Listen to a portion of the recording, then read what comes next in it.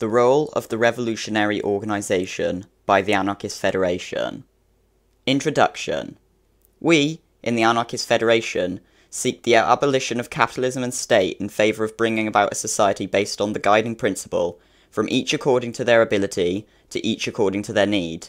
This is anarchist communism. In order to achieve this, we need a revolutionary organisation to undertake a certain role as part of the working class. This pamphlet will explain why. Glossary. The following terms will be used in this pamphlet.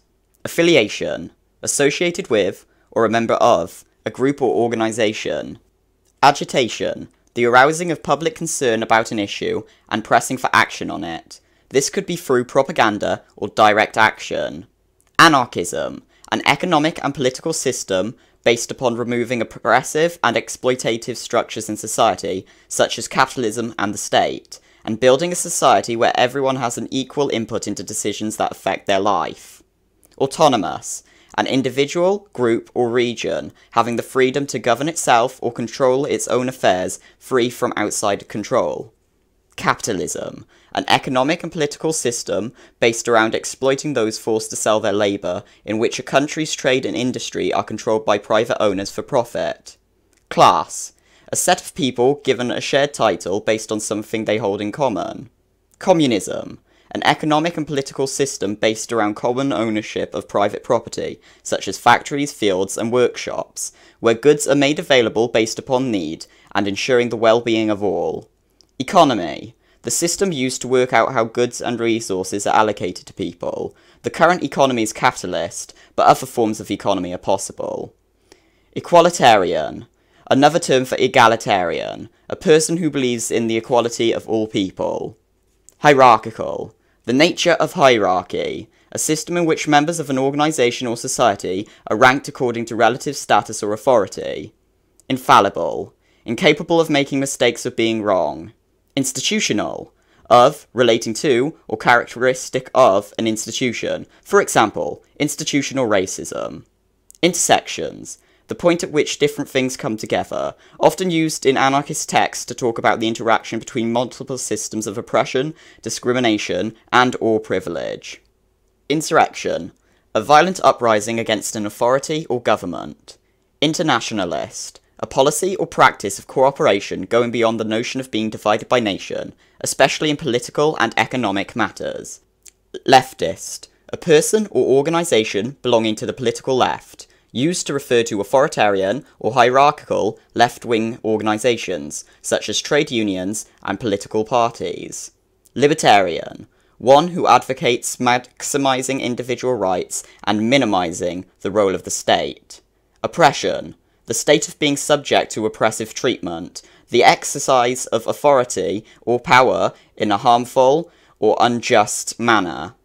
Propaganda, information or deeds used to promote a political cause or point of view. Social revolution, a revolution undertaken by the majority of the working class that removes all class divides, not to be confused with a political revolution, where the people at the top may change, but a class structure remains in place. Solidarity, unity or agreement of feeling or action, especially among individuals with a common interest, mutual support within a group. The state, the collected institutions that create and enforce laws created by a small minority of people within a given territory. Through laws, the state claims that only it has the right to grant the use of violence. The state uses the law to justify and protect a capitalist economy. Vanguard, a group of people leading the way in an authoritarian and prescriptive manner, often used to describe the approach of Leninist groups. The class struggle. Quote, "There's class warfare, alright, but it's my class, the rich class, that's making war, and we're winning." End quote. Warren Buffett, capitalist and the world's wealthiest person in 2008. Before we start to look at the revolutionary organisation itself, we first need to explain what we mean when talking about class. The term class is commonly used to describe a cultural identity that comes from a mixture of elements, including family background, education, workplace history, and access to, or denial of, different opportunities throughout life. This complex web of factors gives rise to different social labels, e.g., working class, lower middle class, etc., each associated with different cultural markers. from the supermarket where someone shops through to the types of entertainment they enjoy. This is a sociological definition of class. On the other hand, economic class defines a person based on their relationship to capital. The ruling class is made up of those who have their needs met through controlling the places where people work. They exploit us, the working class, including the unemployed and retired, who, in contrast, are forced to sell our labour in order to have our needs met. The money earned from working is always less than the amount of value we create. This system of exploitation is the basis of capitalist society. It is this definition of class that we will use in this pamphlet. Our exploitation as the working class leads us to question the established order and struggle for a better life. Our experience of this class struggle develops into a class consciousness, but different sections of the working class may reach different degrees of consciousness at different times. On the other hand, the solidarity gained through common experience is undermined by the ruling class through the media, our education, and different forms of oppression. At the moment, the working class is neither fully divided nor fully united, nor conscious of itself and its power. Class spontaneity. Quote, "The emancipation of the workers must be brought about by the workers themselves." End quote. The Declaration of the First Internationale. Quote, "The working class by itself can only attain trade union consciousness." End quote. Lenin in What is to be Done, in stark contrast to the Declaration of the First Internationale. Would-be leaders often proudly proclaim that they will be the ones to provide the solution to problems in workers' lives. This is true of business fat cats, the heads of the trade unions, and politicians of every type, from social democrats through to the so-called revolutionary parties. However, these claims are undermined time and time again by the often distorted and misunderstood concept of working class spontaneity. We, in the working class, are fully able to take direct action for ourselves. We can develop new forms of struggle and organisation to meet our needs. In every great revolutionary upsurge, we have developed new tactics, from workers' councils and road blockades through to flying pickets and sit-in strikes, regardless of our would-be leaders. Many leftist organisations attempt to channel or suppress this activity for their own ends. Trade unions, in particular, act to prevent or divert class spontaneity, both in the workplace and the community, as it is their ability to control militant action that preserves the union bureaucracy and their place at the boss's table. Others think that, as the working class are able to take action spontaneously, there is no need for anarchists to form a revolutionary organisation. However, it does not follow from either of these positions that we should not form organisations. Agitation by a revolutionary minority can provide skills and knowledge that greatly help to spark the revolutionary process. Without this preparation, the chances are far greater of our struggles being defeated or diverted against our interests. The revolutionary organisation. One current within the class. Quote, "Anarchism is not a beautiful utopia, nor an abstract philosophical idea. It is a social movement of the labouring masses." End quote. The organisational platform of the General Union of Anarchists. Quote, "Anarchism is organisation, organisation, and more organisation." End quote. Enrico Malatesta. As anarchists, we are members of the working class who are conscious of the class struggle. We believe that in order to get from our current society to anarchist communism, there is need for a revolutionary organisation. This is the basis of the Anarchist Federation. As an anarchist communist organisation, we see ourselves not as outside or beyond the working class, but as part of it. We work to increase the influence of our ideas, not as a leadership or vanguard of the revolution, but simply as agitators within the working class who are trying to show the strength of anarchist methods and bring about anarchist communism. While we hope to increase our membership, this is done when other class-conscious anarchists see the worth of the organisation and choose to get involved. Membership is not as important as the consciousness of the working class. We never divert, disrupt, or take over working class struggles in order to increase our own membership. As it is part of the working class, and at the same time a distinct tendency within it, the anarchist organisation sees the need for a revolution at a time where the majority of the working class does not. We must remember that this does not make us something other than a part of the working class. To go down that road leads to elitism and separation from class reality. At the same time, The anarchist organisation has ideas that are further developed than those more often found within the working class. This development of ideas should not be confused with the development of successful tactics. Workers everywhere learn new forms of struggle and organisation, so we must always be ready to learn from the activity of others. We must constantly revise our tactics as situations unfold. Just because we are members of a revolutionary organisation does not mean we are infallible. We will not always have the answer. Indeed, during revolutionary periods, anarchist organisations have often been surprised by the audacity and imagination of other revolutionaries. The role of the revolutionary organisation. Quote, "Meaningful action for revolutionaries is whatever increases the confidence, the autonomy, the initiative, the participation, the solidarity, the equalitarian tendencies, and the self-activity of the masses, and whatever assists in their demystification. Sterile and harmful action is whatever reinforces the passivity of the masses, their apathy, their cynicism, their differentiation through hierarchy, their alienation, their reliance on others to do things for them, and the degree to which they can therefore be manipulated by others, even by those allegedly acting on their behalf." End quote. Solidarity in As We See It. In understanding that the revolution must be made by the whole of the working class, the revolutionary organisation has a number of tasks to perform. As members of the organisation, we must embody a set of shared aims and principles in the task of building towards revolution. We must work to actively dismantle structures of oppression that have been carried over from society. We must organise federally, as opposed to centrally, and have decision-making processes that are directly democratic. This encourages the active participation of all members and prevents the formation of unnecessary bureaucracy. We put forward the message that the working class must destroy capitalism and establish an anarchist, communist society.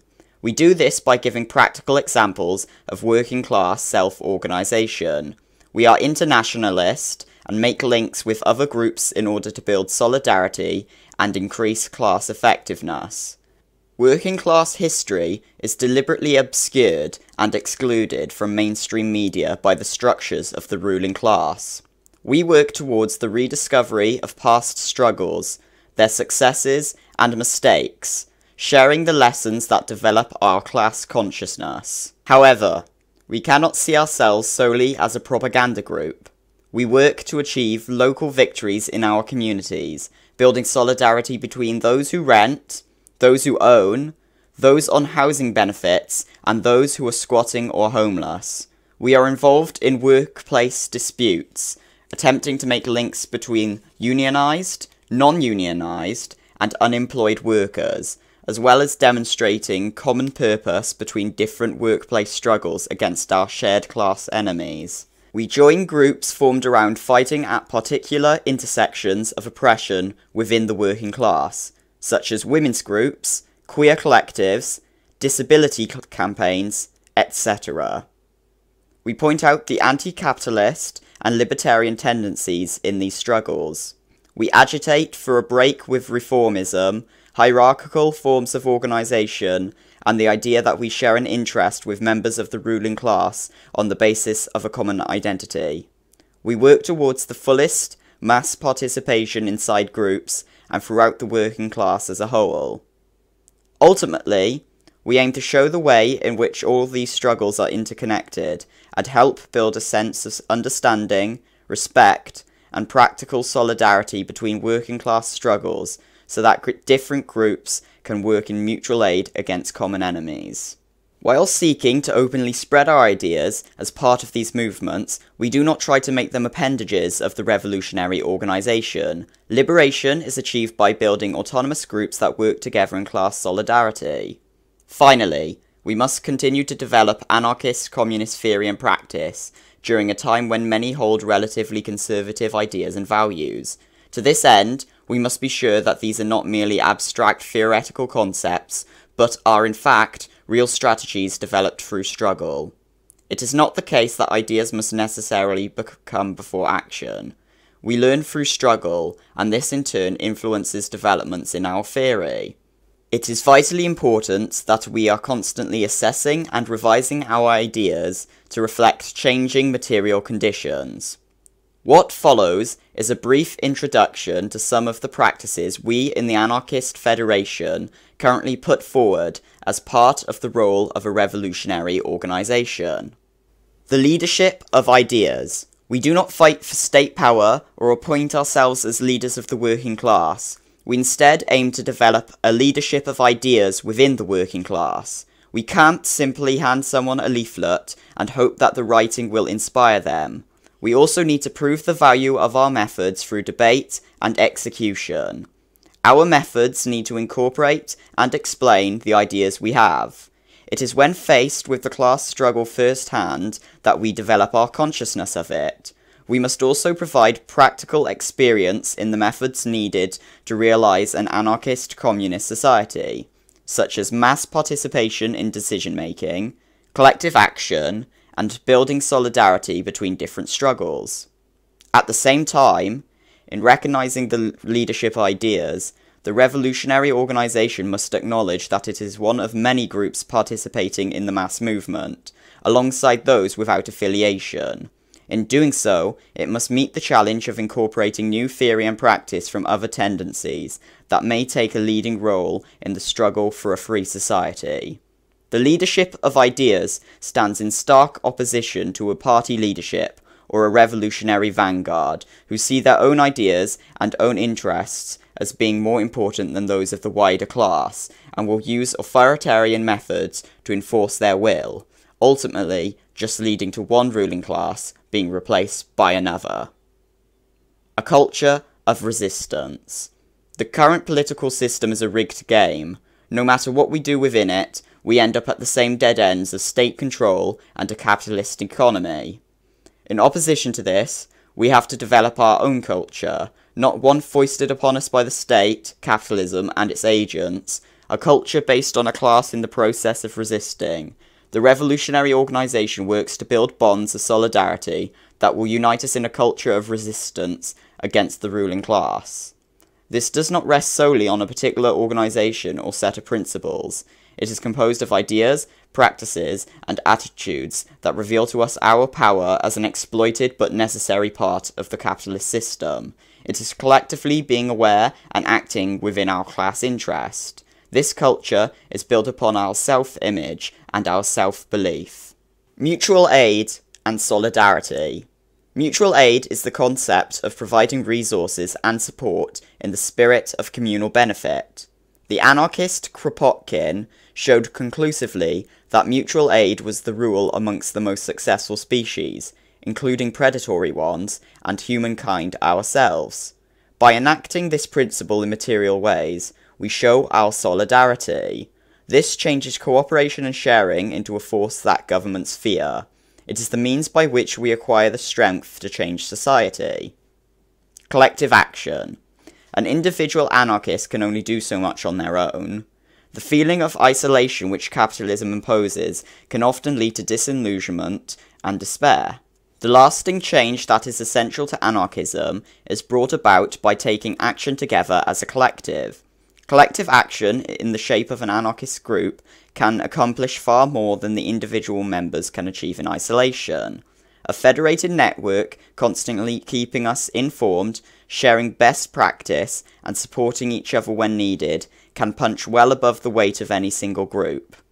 By the same token, the working class is more easily dominated and exploited when we are divided. When we organise ourselves collectively, we have the potential to act in a concerted manner against the bosses. Individual actions may alter conditions temporarily, but do not alter the condition between classes on a wide scale or with any lasting effect. Collective action also creates a spirit of combativeness, as people realise that, far from being powerless, they do have the power to bring about change. Direct action. Direct action involves tackling the root cause of a problem without appealing to a third party to act on your behalf. When we take action on our own behalf, rather than lobbying an external authority, this provides us with opportunities to raise class consciousness from the situation, and improve our effectiveness in taking action. Conversely, Political action is when the proposed solution relies on someone else taking action to resolve the conflict. This often requires a high level of activity with a high chance of failure. Political action reduces or controls the opportunities to form lasting change through collective action. Rather than foster a culture of resistance, it isolates different segments of the working class and fosters a culture of reliance on authority figures and specialist groups. Direct action is not simply a loud or militant protest, with some of the loudest protests, such as demonstrations outside of shops or marches from one point to another, being forms of political action. We should only advocate political action when direct action would not be possible, or would not have a positive outcome. We should always make clear to those involved which kind of action is being undertaken, and be realistic about our thoughts on the outcome, aiming to always take part in actions that will win concrete victories. Direct democracy and mass participation. For working class organisations to remain focused on achieving the goals of the whole group, we need to ensure that access to decision making is provided in a fair fashion and that participation is open to all involved.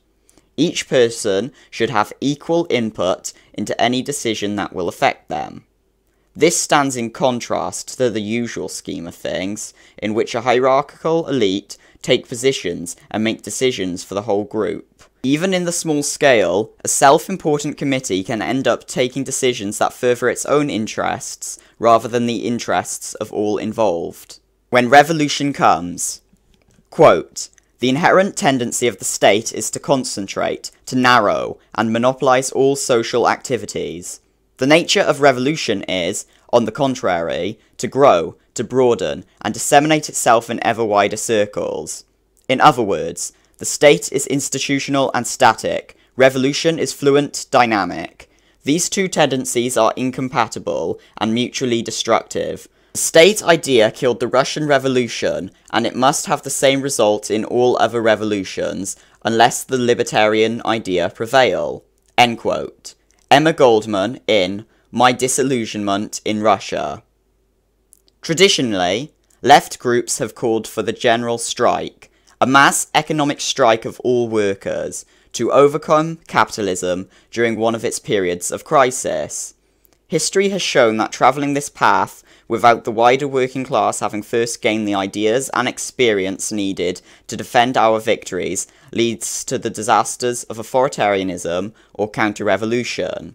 Even with these skills, the act of revolution has the danger of leading to splits, as some groups balk at certain actions or are happy to settle for partial outcomes. To prevent this from happening, a revolutionary consciousness will be required throughout the working class in order to ensure that we do not settle for partial outcomes and instead remain focused upon achieving social revolution. Groups sharing this revolutionary consciousness may federate into relatively few organisations, bringing together all those who see the need for the victory of the working class. It is then that a general political strike, using both mass industrial action and mass social protest, has the best chance of victory. In this revolutionary period, the anarchist organisation must call for and assist in the formation of armed workers' militias to defend themselves and their gains.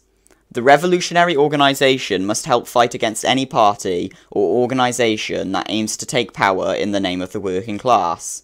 If force is used to destroy the gains of the working class, then anarchist organisations must be fully prepared to combat this on a physical level.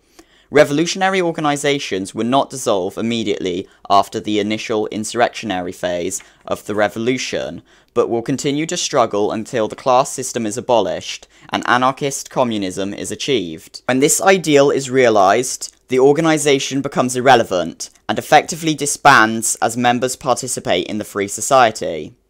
Endnote. This short pamphlet has set out some of our ideas about the part a revolutionary organisation plays in helping to bring about a revolution against capitalism. It is one of the few pamphlets produced by the Anarchist Federation that intends to be authoritative and prescriptive. Here, more than anywhere, we try to mean what we say.